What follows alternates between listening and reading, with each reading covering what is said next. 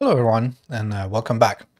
So in the second part of today's lesson, we are going to continue playing around with glitch, except this time we're going to try to dive a little bit more into the actual bytes and see if we could manipulate them by just accessing the bytes array directly.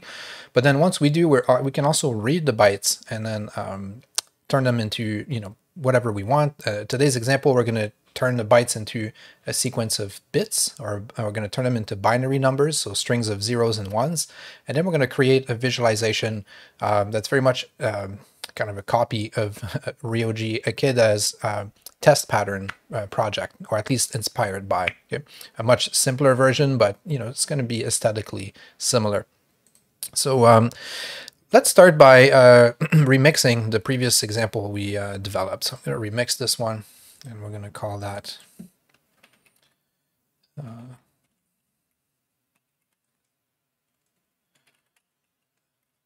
bits. Okay. Yeah, bits. Bits referring to zeros and ones. Okay. And for this example, we're not going to use. So let me clean it up first. So we're going to get rid of a bunch of stuff here. Oops.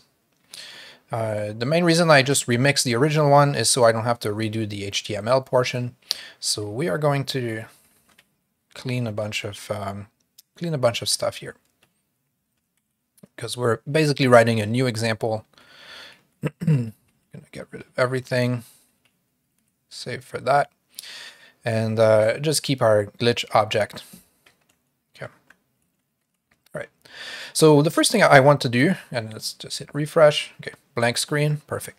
So the first thing I want to do is, we don't need this anymore either, is just to show you that we don't have to bring images into this library necessarily. We can bring any kind of file. So we are going to bring a sound file. So I have this MP3 file that can't even remember where I found it. I think I recorded it off of some YouTube meme video, but it goes something like this. Ladies and gentlemen, this is your captain speaking. If you look to the right side of your aircraft, you will notice Flight 198 challenging us to a race. I've turned the fasten seatbelt sign back on because shit is about to get real. Okay, so a totally random little sound sample here. I'm going to upload that to glitch, and we're going to define a file that we want to open as a variable, and we're going to open that file. Now we're not going to play it back here in the browser today. In next week's lesson, we're going to talk about sonification, and we'll play some sounds, but today we're not going to do that. However, we are going to load this file and then use it as a, we're going to do two things. One is we're going to manipulate the bytes a little bit and then save the output. So we'll be able to download it and listen to it through our media player, just to see what happened to our glitches.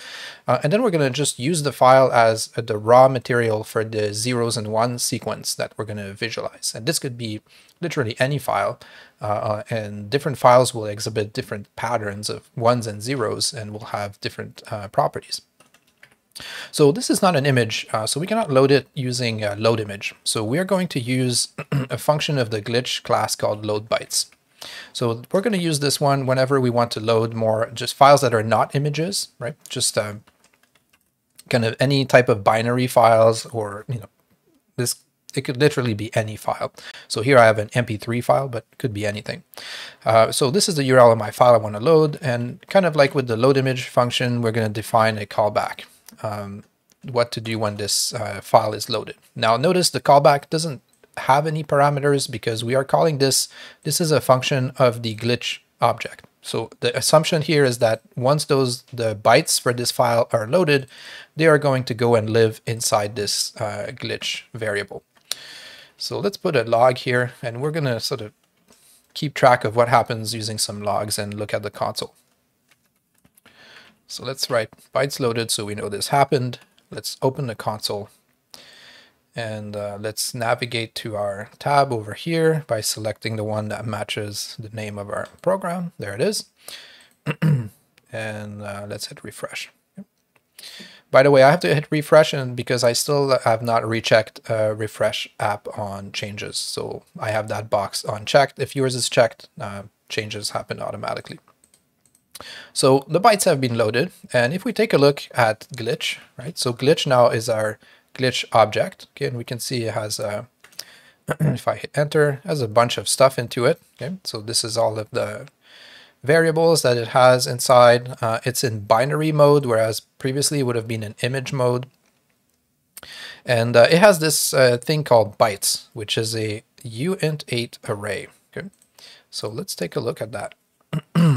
We are going to look at the bytes array. Okay, so this is a special kind of array in JavaScript. It represents, so uint means unsigned integer. The 8 is for 8-bit, so 0 to 255, and then array. So it's an object that behaves like an array, but it's not exactly just like your generic array. It has a fixed size. That's the number of bytes that are in the file, right? 325,380. That's the number of bytes inside this MP3. And it behaves a little bit different from an array. It doesn't have all the same functions. For example, you cannot push things onto it, right? It doesn't have a push function. But it has similar functions. You can access things like glitch.byte. So you cannot push variables onto it. You cannot add to it once it's a fixed size, unlike our arrays we're used to. But otherwise, it behaves like an array. Like you can access its values using an index. And it has a few functions of its own. It has a function called copy within. That's going to be interesting for us, just to show that we can manipulate that array, update the bytes in glitch, and then save the transformed file. So copy within basically allows you to take chunks of data inside the array and then copy them somewhere else within that same array. So we're not going to be changing the size.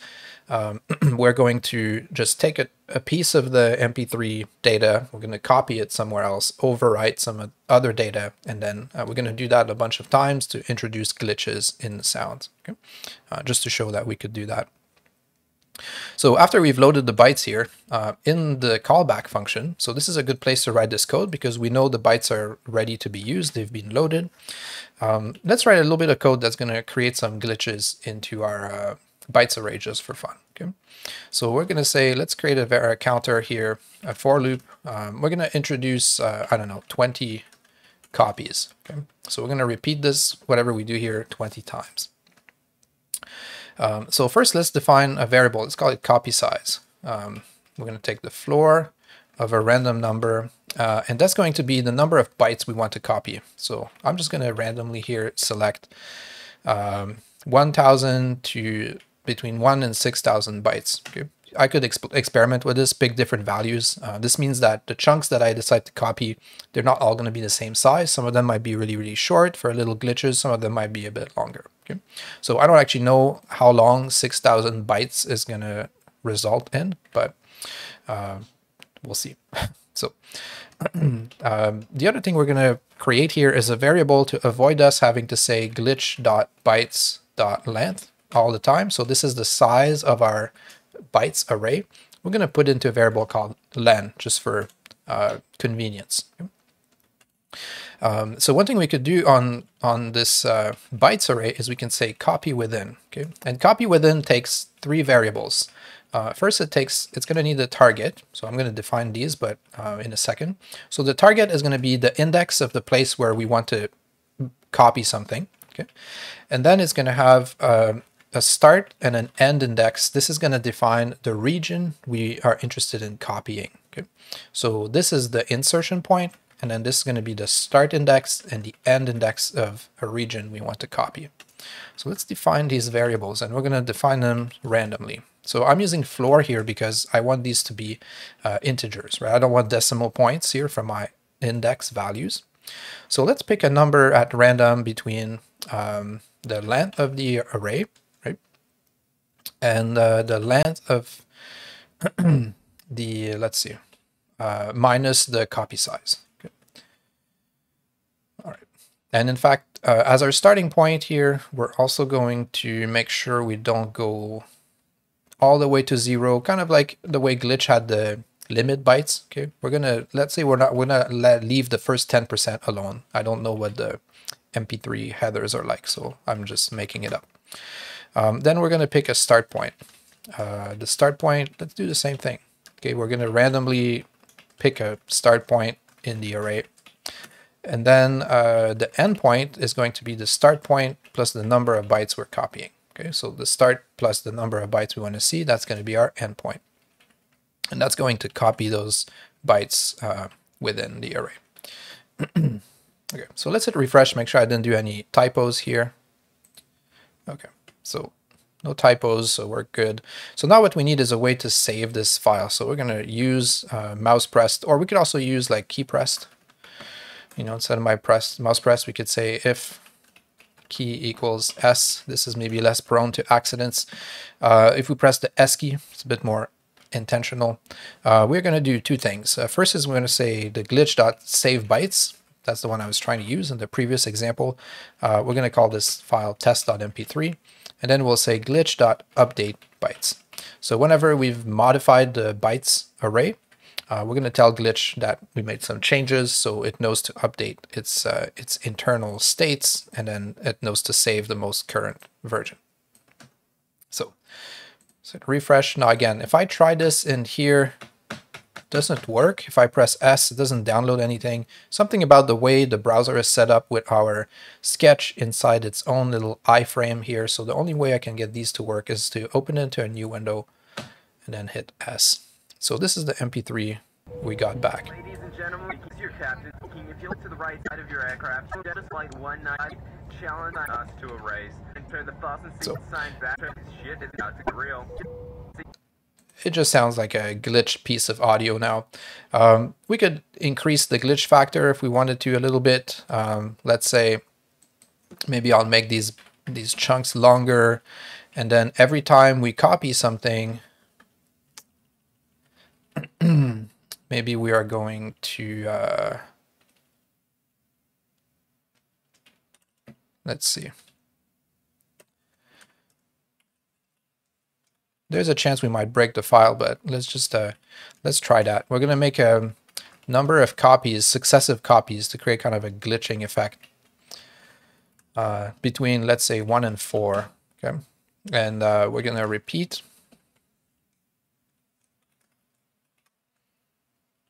I is already taken, so I'm going to use J. Create a for loop here. We're going to repeat this copy thing, except each time the target, we're going to increase by number of copies, by J, times the copy size. Okay. Let's see what that does. I'm going to go back here, hit refresh, save it. Ladies and gentlemen, sign on. Challenging us. So now it's copying some chunks, but then it's repeating them up to 4 times whenever it's copying. So it's also overriding some of the old pieces of the audio, but so it's really mangling the sound quite a bit. But anyways, I don't want to dwell on this too much, but this is just to show you that we can load binary files. So not just images, any kind of files. And then once we do, we have this bytes array that we can access, that we can mess with. We could do copy within. You could even, you could figure out ways that you could extend this byte array. For example, instead of overriding sections of the bytes, you could create copies that would grow the file size so that it would just create repeats without erasing anything. That's beyond what I want to go into for this example, but this could be possible essentially by creating a separate normal array on the side, copying all the bytes into it, expanding it as you're copying sections, and then converting that back into a uint8 array to put into this glitch.bytes for the library to work. But anyways, that's a sidetrack. So the point is we can load binary files and we have access to this glitch.bytes array. So from there, what could be fun to play with is, in addition to being able to, it's all fun to just mangle files and kind of create these glitches. We could also just look at kind of the rawest, lowest form of data we have in our computer, which is the bit, right? Every one of those bytes is a sequence of 8 zeros and ones, 8 bits, right? Where 0 is 8 zeros and 255 is 8 ones, and all the numbers in between are a binary number. So it would be cool if we could take a binary, not a binary, a byte, to like any of those number, convert it into its binary representation, right? And then build a long sequence of 1 and 0s that we can then interpret visually inside our sketch. So that's what we're going to do for the rest of this lesson. So the first job that we have here is we're going to take our bytes array, and we're going to do that after our glitching. So glitch things up a bit for fun. Okay, and then we're going to generate binary data from the bytes array. So let's put a log here. Let's say generating binary data. Okay. So glitch.bytes, right, contains bytes, right? So a byte is 8 bits, and what we want to end up is we want to expand this to have the 0 and 1 sequence represented by this byte. So we're going to create an array of our own, and we're going to call it binary for just binary numbers. And the way that we can do this in JavaScript to go from a byte to a binary number is pretty straightforward. I'm going to demonstrate to you in the console here. So let's say I have a number, let's call it n. Okay, I'm going to say, why not? So n is equal to 134. So this is this could be the value of a byte because it's between 0 and 255. I could convert this number to any string representations where I get to decide what is the base, the base for the conversion. So base 10, right, is decimal, 134. Base 16 we saw is hexadecimal. So this one doesn't have any letters in it, but it's that 134 is 86 in hexadecimal. And in base 2, this is binary. Okay? So now we can go from a number, any number, we can get its binary representation. And by the way, it doesn't have to be just a byte. It could be any number. We could turn it into its binary representation. So this gives me a string that contains a sequence of 0s and 1s. So that's pretty neat. Now the challenge is, let's say n is equal to a smaller number, let's say 3. Okay, and I do the same thing. It's only going to return 1 and 1. Okay, what I want to capture here is, instead of 1 and 1, I would like this to be 0, 0, 0, 0, 0, 0, 1, 1. Okay, so this is the full byte. It has 8 bits in it. The first 6 bits are set to 0, and then the last 2 are set to 1. This is the number 3 in binary. And the reason these zeros are important is because we're going to turn that into a sequence of 0s and 1s. So if we lose the zeros here, we're going to kind of mess up our pattern in some way, and we're going to lose some information. What I want to get to is the sequence of 0s and 1s that are actually stored inside each one of these bytes. So we're going to need a method to be able to add some zeros to this string to make sure it has eight values, right? Always 8 digits, no matter what the number was. So the way we can do this is we're going to say n.toString. So convert the number to a string in base 2. And then we're going to use a function called pad start. So we're going to pad the start of the string until it has a maximum length of 8, and we're going to pad it with the digit 0. So this is going to be kind of our series of functions that are going to take a number as the input, and they're going to convert it into the proper binary representation, always 8 digits long, regardless of what toString returns to us. So let's start with, let's write a for loop that's going to go through all of the bytes that we have in our bytes array. So that's easy. We're going to say glitch.bytes.length I++. Okay. So that's going to iterate through all 300,000 and so on change bits that we have. So let's grab our byte here, our individual byte, just so things are very clear. We're going to say, let's grab byte. Aha.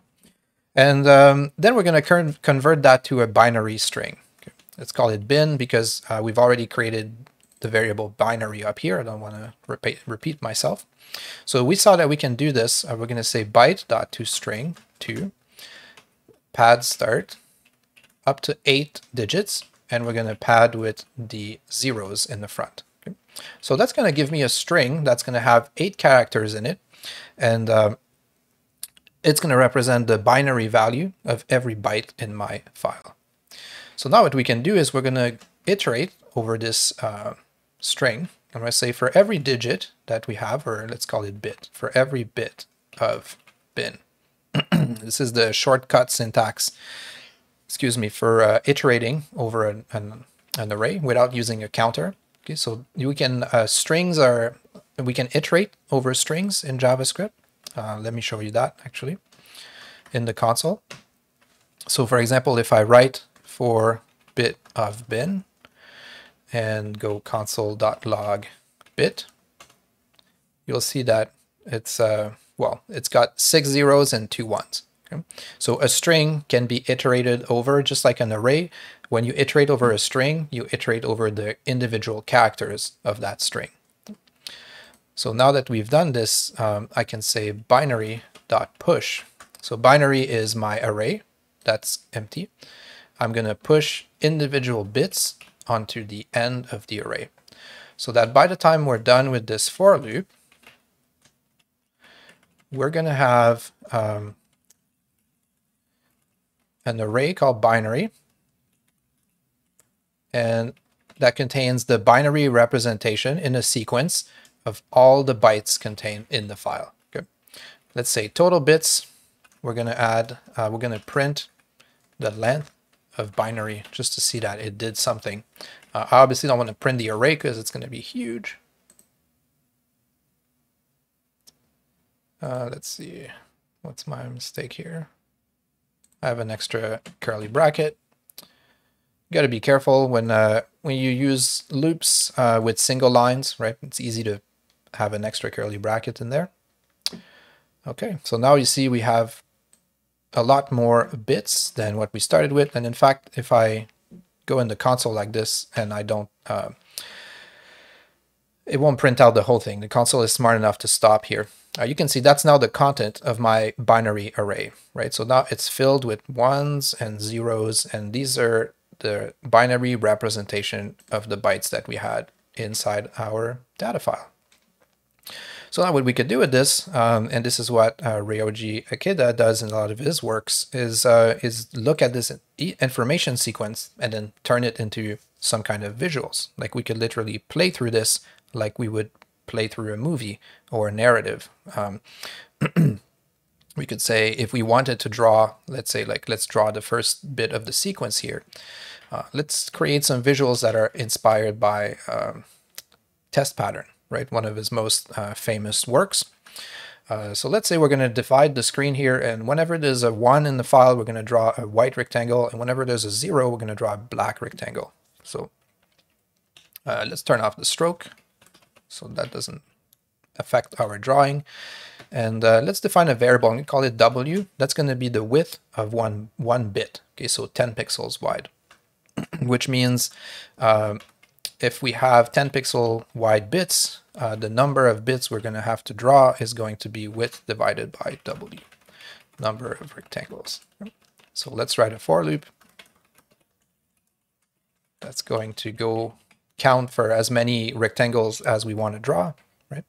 And then we will ask the question, take a look inside this binary array, right? And if the value is 0, we're going to set a black fill.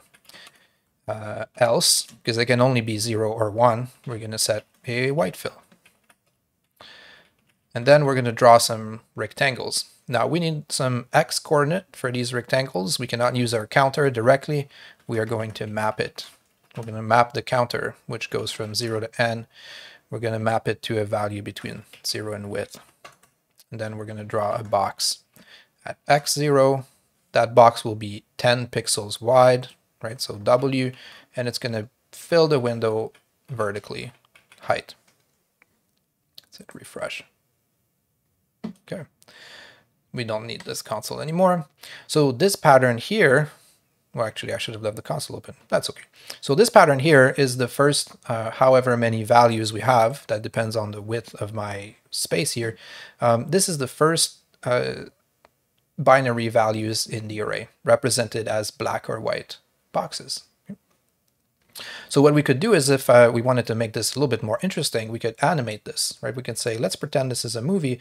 We're going to increase the starting index of this over time so that we're constantly just moving through the array to create this animation. Now this is going to move quite quickly.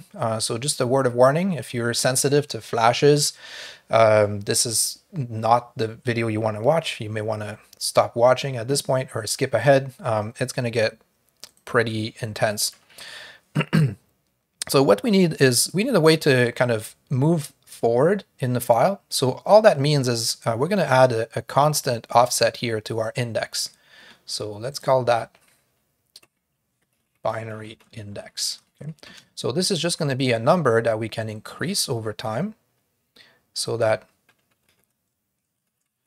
when we check the colors, like over time, we can animate a binary index by increasing it. Okay. So how much do we want to add to it? Well, let's add the width of one of our bits. Okay. Plus equal W. So this number is going to grow over time, and if it, for whatever reason, just to be on the safe side here, if this is ever greater than binary.length, if we run out of values, we're going to go back to the beginning. Okay, but this probably will take a while because there's like 2 million and change. All right. Cool. So now what we're doing is we're scanning through the file, and now obviously we're in a bit of the file where there was tons of zeros, but now we got more regular 0 and 1 patterns. This is going to shift eventually to some other patterns, right? So we're reading through the bits, ones and zeros values of our binary file, and we're just getting an animation out of it. It's a simple idea, but really effective. We've kind of zoomed in into the very micro level at this point, at least as micro as we can get on the computer, looking at the zeros and ones, and we're kind of flying over the file here, and this is what we see. So just to make it a little bit more fun here, because test patterns got these two sort of sets of sequences moving side by side, I could create another file if I wanted to, if I had more time. You know, I could juxtapose two files to just create two different sequences of numbers flying around here. We're not going to do that. Instead, we're going to cheat a little bit, and we are going to simply draw the same sequence, but in reverse on the bottom half of the screen. Okay. Or here's what I mean by that. We're going to just draw rectangles that are half the height. Okay. So this is our top sequence now. And instead of going from left to right, we're going to draw the same sequence in a given frame, but from right to left. And there's a very easy trick we can do to do this using map. We're going to map I, which goes from 0 to n, for a second x value for our bottom row. We're going to, instead of mapping it to a number between 0 and width, we're just going to flip that. We're going to map from a number between width and 0. Okay, reverse the order for the bottom row. And then we're going to draw a box again, except at x2, and using W for the width. And this is going to be at height over 2 because we want that box to start in the middle. And it's going to have half the height as its height. Okay. Let's see what that looks like. So this is just to create a little bit more interest. Now we have the two sequences. In fact, it is the same sequence, right? We're just creating a bit of a mirror effect, but it looks kind of cool. And if we make it full screen, we'll get the full effect of, there we go. So like I said, some rather fast moving images, but there's lots of really interesting things you could do with this idea. I mean, you can draw inspiration from Ikeda himself, look at some of his other work now that you have access to the bits of a file, right? How could you interpret this sequence of zeros and ones, right? And what kind of patterns could you create, right? We could choose to draw out the entire file as an image, right? We could fill out individual pixels, kind of create a big picture of that sound file over time, see what it looked like. So many things we could do. So for your code exercise this week, just try to have fun with this idea of the glitch or the error. and just try to think about the data, forget about what it means, just really think of it as a raw sequence of numbers. And then using the glitch library, you can bring those sequences in and then turn them into whatever to see what happens. So either embrace the glitch aspect, right? Try to bring in some files and see if you can create some happy accidents through glitching, or like we did in this lesson, just look at the sequences of numbers inside the bytes array, and then create your own visual rendition of that sequence. This one is obviously, I wouldn't even call it inspired at this point. It's pretty much a ripoff of test pattern, but so many other ways that we could interpret that 0 and 1 sequence of numbers. So hopefully you have fun with this week's exercise, and I will see you next week.